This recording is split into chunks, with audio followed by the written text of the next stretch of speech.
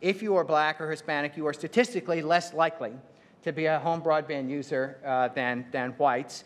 But in mobile connectivity, those differences go away. So an important part of the story in America is that particularly for blacks and Hispanics, mobile connectivity has narrowed the gap of access overall. There's a huge amount of work to be done to understand what that means, because it does provide you access. A smartphone is a powerful way to get online and get the information you want, but it's clear that on small screens, you can't quite do the same kind of stuff.